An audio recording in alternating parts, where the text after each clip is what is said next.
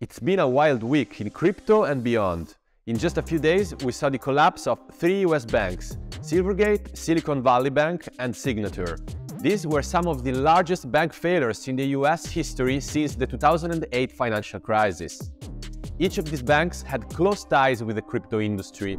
Nevertheless, while bank stocks were tumbling, Bitcoin rallied. So what's going on? Is this 2008 all over again? In this video, we'll explain exactly what happened and what to expect next. Before we get started, don't forget to like the video and subscribe to our channel. I'm Giovanni, your host, and this is a Cointelegraph report.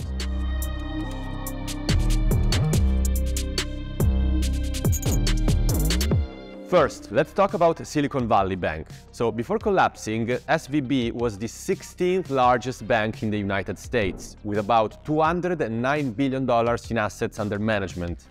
It was a major lender for US tech startups and crypto companies.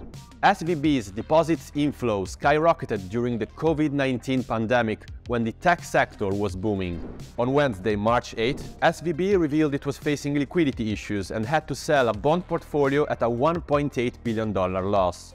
The announcement sparked panic among depositors who tried to withdraw $42 billion worth of deposits on Thursday, March 10. Does the situation sound familiar? Yes, that is exactly the sort of bank run that brought down crypto-friendly bank Silvergate just a few days earlier. If you missed it, check our dedicated video here. On Friday, SVB was on the brink of insolvency, resulting in its shutdown by US regulators. This led to severe consequences for crypto. Stablecoin issuer Circle revealed it had $3.3 billion of reserves at SVB. As a result, USDC lost its one-to-one peg to the US dollar during the weekend. Fortunately, on Sunday evening, US regulators stepped in and guaranteed that SVB depositors would be made whole. Following that news, USDC regained its peg to the US dollar.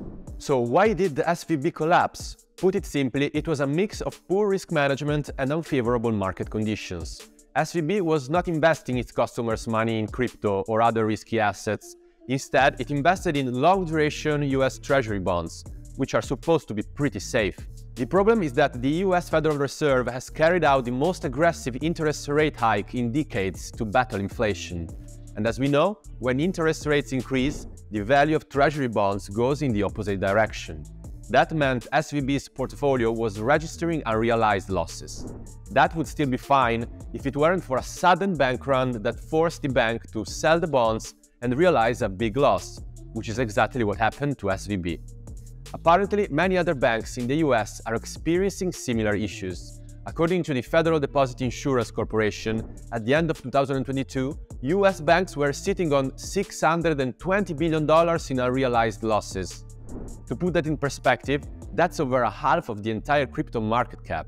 Given the high risk of contagion, the Fed has set up a $25 billion fund to help banks in case of liquidity issues. That hopefully should calm down depositors and prevent further bank runs. So how is crypto affected by all this? Last Sunday, US banking regulators announced they were shutting down the crypto-friendly Signature Bank. The reason was protecting the economy from systemic risk stemming from the SVB collapse. The fact that regulators picked this specific bank while many others were in similar stress situations is suspicious, to say the least. Signature Bank was the only remaining crypto-friendly bank in the US after Silvergate's collapse. According to Bloomberg sources, Signature was experiencing a large number of withdrawals requests on Friday, but the situation had stabilized by Sunday. That makes its sudden shutdown even more suspicious. Many in the industry believe it was a political decision, an attempt to use crypto as a scapegoat to blame for the ongoing banking crisis. That would not be surprising, considering the regulators' growing pressure on banks serving the crypto industry in the United States. In any case, the two main crypto-friendly banks in the US are now down. That means crypto companies may have difficulty finding alternative solutions to connect them with the traditional financial system. Still, there might be a silver lining in this whole situation. Despite the bank crisis, Bitcoin has been rallying for most of the week while bank stocks were down. That could be the sign people are waking up to the reality that the traditional banking system has severe flaws and taking self-custody of their money is a valid alternative. Another explanation is that markets anticipate an imminent change in the Fed's monetary policies. It is clear that rapidly growing interest rates have played a significant role in this banking crisis. The Fed probably understood that and is unlikely to raise interest rates further.